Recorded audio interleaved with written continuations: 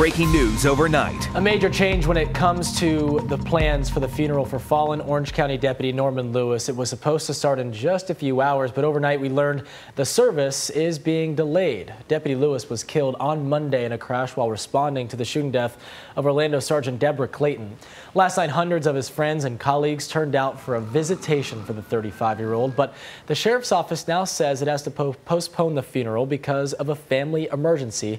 Deputies aren't giving out any other information, only saying the memorial will now happen on Sunday at the First Baptist Church of Orlando. It's set for 2:30. The funeral for Sergeant Clayton will go on as scheduled tomorrow at 2 p.m. We'll show both of those live for you on Cozy TV, our digital sub-channel 6.2. We'll also stream the services live on clickorlando.com.